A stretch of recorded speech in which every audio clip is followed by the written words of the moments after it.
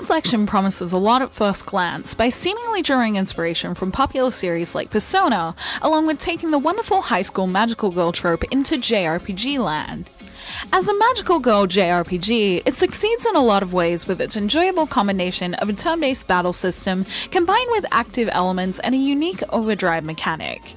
In school life, it's an enjoyable social sim with clear progression that encourages exploration, even if it can feel a little repetitive sometimes. But this didn't bother me much, as between school and magical girl life, Blue Reflection's enchanting story about emotions and wishes kept me fully engrossed, and although it is not without imperfections, there's a lot to love in this story-heavy magical girl JRPG.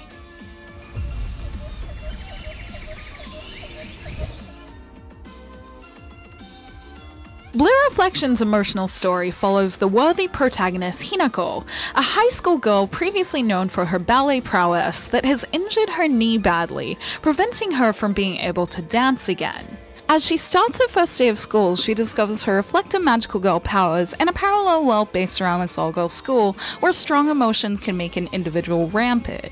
It's up to Hinako and her new reflective friends to stabilize the fragments within girls' hearts, to save them, and gain power to take on a bigger threat. The idea of entering hearts may be familiar to those who've played Persona 5, along with a few other beats in the story. While it seems to take a lot of influence from Persona 5, Blue Reflection does manage to feel different in a lot of ways.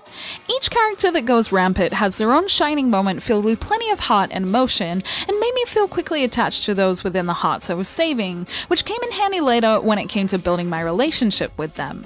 The story mostly takes place in the all-girls school and the 4 different dungeons, with a simple environment making it easy to focus on the real struggles of the characters around, along with Hinako's journey in understanding the very different girls more. Hinako is also a very good protagonist, with her growth as a reflector while dealing with the potential loss of her ballet dreams, making her feel much more real than expected, and her compassion for others makes it easy to root for her. It's Blue Reflection's heart that makes the concept of dungeon crawling to steal hearts its own, and the real struggles in it made me want to watch the story unfold. Blue Reflection wastes no time getting into story and its turn-based gameplay, which is good as it's pretty fun. The sleek-looking turn-based system features a timeline showing you your turns, and battles revolve around dealing damage and strategically knocking your opponent back from being able to attack you. Blue Reflection also features a different kind of weakness to exploit, straying from the usual elements to what seems more fitting for its emotional nature, such as impact and heart. What I particularly liked about this system was the way it put in different active battle elements as I progressed through its chapters, which all utilize Ether, the reflector's source of magic that goes up and down in percentage depending on actions in battles or whether you charge it. From start to finish, battles went from just exploiting weaknesses to choosing whether to save up my Ether to perform multiple attacks for overdrive skills or use it up for guarding against bigger attacks. It's a balancing act I enjoyed a lot, along with the flashy battle movements that went with each action, and together boss battles felt very rewarding when my Ether use paid off. Along with Ether, another important resource for reflectors are the fragments gained from within hearts, which can be collected directly by entering a rampant person's dungeon, and also by spending time with previous fragment holders. Similar to other games with social sim elements, you can level up your bond with a character by spending time with them and responding to them well, which will often result in a fragment. There is a certain importance placed on this as well, as Blue Reflection's battles give crafting materials rather than XP, and replace this with growth points to distribute for increasing stats and skill learning if enough bonding is done. As most of the games I've played with bonding and social elements feature it more as a side element, it was interesting not needing to grind in battles and just go talk to people. On one hand, it did have a tendency to make battling itself feel less useful than it should, particularly since non-boss battles feature similar environments and monsters. On the other hand, since I really liked the characters of Blue Reflection and all of the events I witnessed gave me a further look into the characters, it was a nice change from what I was used to. Since talking to characters is more essential in this JRPG, Blue Reflection has its own share of vital quests, side quests, and mini-games to keep things interesting. A lot of the quests revolve around calming those who have become rampant enough to need saving but don't have a fragment in exchange for stat-boosting items. I enjoyed most of these, other than the fact that the vital quests in each chapter required you to do some of these to accumulate points that would allow you to progress the chapter. A lot of these are just your average fetch quests, so around the halfway point of Blue Reflection, I found myself choosing the ones with higher point values just to jump back into the story as quickly as possible.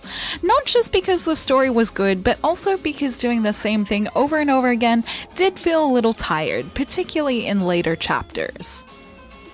The less essential quests and minigames were the ones I enjoyed most, such as finding conversation topics around school to text Hinako's friends about.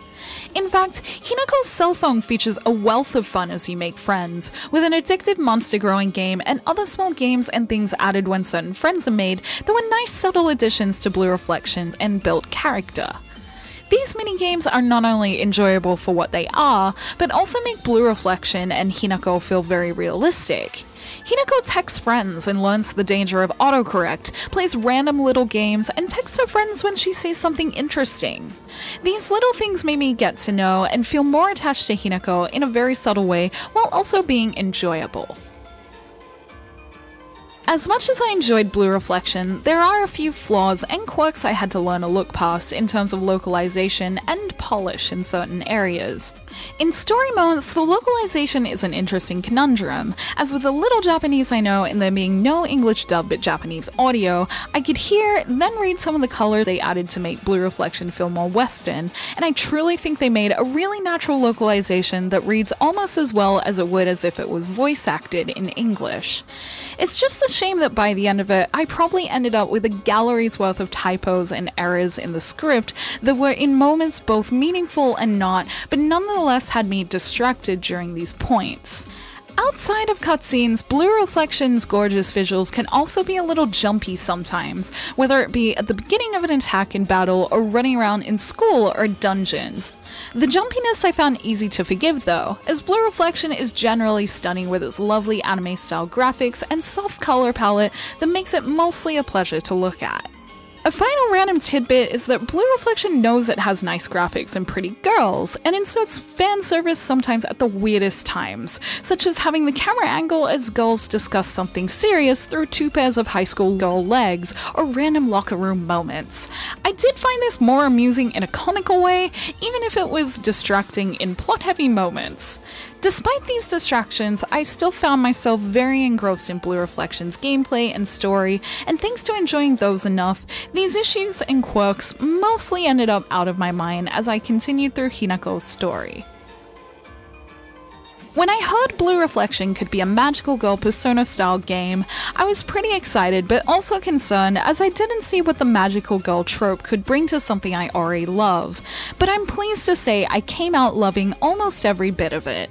Hinako's story was very easy to get attached to thanks to her growth throughout the story and all the little elements in her high school life that made me feel a connection to her. With beautiful magical girl attacks and transformations, being a reflector was fun with its mix of active elements into the style of turn-based battle I already enjoyed, along with getting to know the variety of characters after each dungeon. Through a critical eye, Blue Reflection might not be a perfectly polished experience, but I can honestly say I didn't want to put it down, and there's definitely a piece of me that would like to see another of this kind of battle and story-focused gameplay mixed with the magical girl trope again someday. Thank you for watching my review. Let me know in the comments below if you will play Blue Reflection, and if you already have, what did you think of it? You can like and share this video if you enjoyed it, subscribe to my channel for more JRPG reviews and content like this, and ring the bell to get notifications on whenever I post. Check out the blog at jrpgjungle.blogspot.com. I do everything I do here, sometimes a little more, all in written form, and you can find me on social media on Twitter, Facebook, and Instagram, all at JRPGJungle, trying to fill the hole in my life that Blue Reflection has left. Until next time, thank you, bye!